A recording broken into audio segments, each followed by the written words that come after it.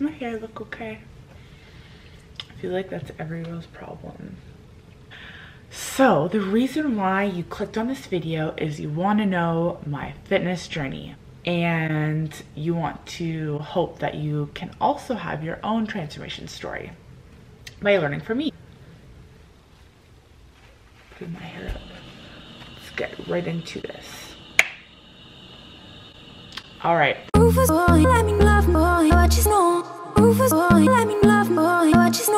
It all changed for me in the year of 2014.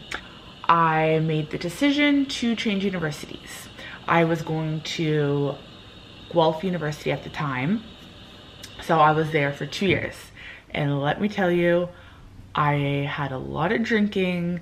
I was going to keggers every weekend, going out for dollar beer on Monday, tequila Tuesday. Thursday was a night everyone had to go out. Friday was the other night. Saturday you gotta go out. Sunday karaoke night. You get the memo. So every day it was another party. We had marathon Mondays where we would be drinking all morning, all afternoon, and all evening. I also came from a very strict background when I was growing up, where we couldn't watch any movies that had kissing in it. We couldn't read magazines because it might have kissing or profanity or something that I shouldn't be looking at. We couldn't put on makeup. Yeah, it was movies, makeup, magazines. I think there's another one. And then I wasn't allowed to have a boyfriend until I was 16. My parents were Christian, but they had a very religious mindset. So there was a lot of things we weren't allowed to do. We still tried to get around that, but I was very strict. So when I got out of high school and finally got into university, it was like this eye-opening experience for me, and I was introduced to all these different things, and I kind of just went ham. I just went crazy. I unfortunately had to leave that university because I had failed so many classes, and that's kind of embarrassing to say, but just want to be truthful and honest with y'all. However, I was able to transfer. I left Guelph and had immediately transferred to Ryerson. I just wanted to go to university where I didn't know anyone. I had no prior connections there. I didn't want to live on residence because I didn't want another residence experience because I clearly already had that. So I transferred to Ryerson University for marketing. Thank God I passed in 4 years. I passed, I finished, I completed, and I have a degree in marketing management and a minor in organizational leadership.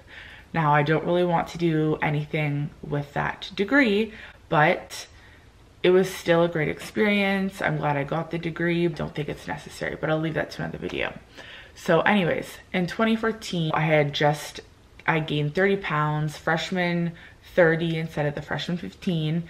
I was very down on myself. I had reached, I think, just over 200 pounds. And I think that was the moment that I was like, oh my gosh, what the heck am I doing with my life? I don't know if you have a similar experience, but when it's day after day where you're constantly, upset over your body, I literally just put my hands up in the air and I just surrendered everything. I'm like, I just got to get out of here. In 2014, I, started going to different classes that they had at my condo. I started, doing yoga once or twice a week. I started going to the classes, the group classes, started doing like 20-minute fixes when I was here in Barrie, which is basically like 20 minutes of strength training on the machines. I just did whatever. I wasn't confident at all. Like, I would never go into a gym and know exactly what to do. I wasn't at that point in my life, and I wanted to get there. I wanted to have the confidence to be able to go into the gym and not care what anyone looked at me. I wanted that for myself. At the end of 2014, that is when I got a coach because I had no idea what to do. And my sister actually started getting into fitness and started doing bikini competitions, and that really motivated me. I was like, wow, like if she can do it, I can do it. I ended up getting a coach, and I wasn't really sold on the whole competition idea, but I just wanted to try getting a coach and see where she can push me and see where I can push myself. I paid a lot of money, got myself a coach, and at the time I was in so much debt from Guelph and from the university, and staying in Toronto is so expensive. I was already in a ton of debt, but I knew if I got her program that I would be so much better off and I'd be so much more confident in who I was. I was like, you know what, let's do it. I got her as a coach. It was amazing. Like, she showed me so much. She showed me, you know, what to do at the gym, how to work out. She showed me form. She showed me how to warm up properly, what to do for cardio, how to eat. I had no idea still how to eat. Like, I would be making protein pancakes. Meanwhile, they'd have 600 or 700 calories in it. And having pancakes for 600 or 700 calories is fine, but adding coconut flour and chia seeds and hemp hearts, like all these things can add up so quickly.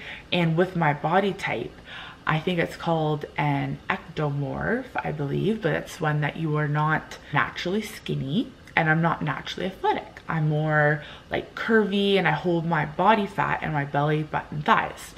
So that is my body type. And I'll put in the description below what you can find out what your body type is. But anyways, so I got a coach and she showed me everything. And then at the end of 2015, I decided to do a competition. And I had already been very involved with fitness, doing everything perfectly. And I was just like, you know what? Let's just do this. Let's do this thing. I want to see how far I can push myself. And I was extremely motivated.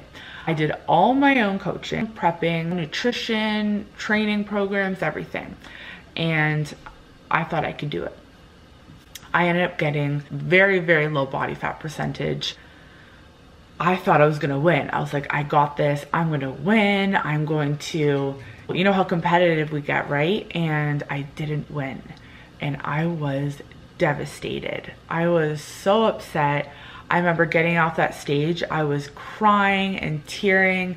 I was in the bathroom bawling my eyes out. I was like, I don't know what to do. I literally thought I was gonna win. And I ended up getting second last call-outs. So I think in my class, there were like almost 30 girls. And I think I got around, I don't know, maybe like 15th or something like that. I know I was first in my call out, but I was very last on the whole, compared to all the girls. And you know, now I realize that's fine. You know, I probably should have had a coach this first show where a lot of those girls had been prepping and for years. It was like their 5th show or their 10th show. I did amazing for my first show, I really did. But I was devastated after. So in 2016, after coming out of that, I was so deeply hurt, and I kind of just let that ruin my year. I had a very bad relationship with food. I would binge a lot, and I had no idea where that middle ground was. I had no idea how to eat healthy. I was doing flexible dieting, and I'd be fitting in a lot of artificial sweeteners, a lot of sugary foods, and not really taking care of myself.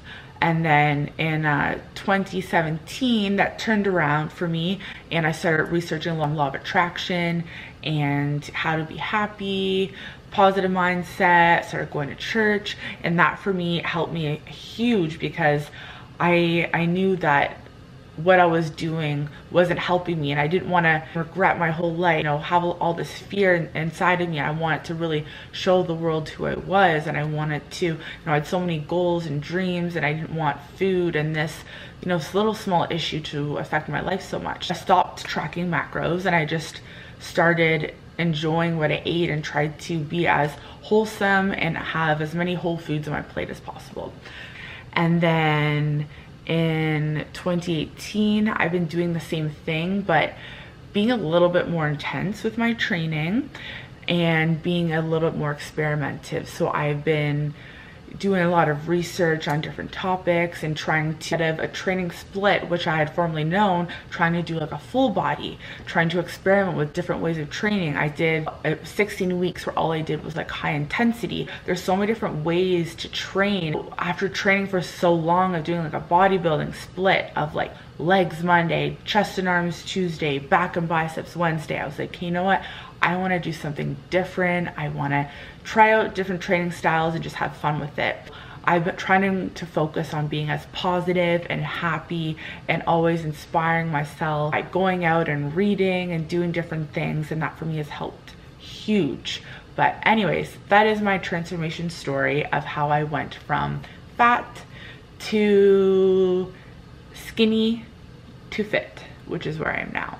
I hope that I am currently taking on online clients. So if you would like to work with me in one-on-one, you can send me a message, either email me, and I'll put my email in the description below, or you can go onto my website, hannahmccrae.com. All my programs and services are on there as well. If you want to work with me, 16 weeks is best.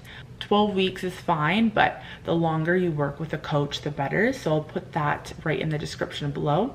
And programs are always a great option too. Like if you are not really at that point where you need a coach to work with one-on-one, if you're pretty accountable and you know you can stick to something, then the 60-day beginner program is amazing as well. There's actually different phases as well. So you get 2 different phases in the 60-day program. The first 6 weeks is more foundations and body weight, and the second half of the 6-week program we're going more intense, teaching you different training splits and teaching you how to actually properly work out. And there's over 100 pages of tips and tricks. There's pictures of the workout and descriptions of them as well, so you have so much knowledge there to get your own transformation and fitness story. Anyways, that's enough blabbing. I hope you guys love this video. Please like, comment, and share it to someone who needs it. Bye.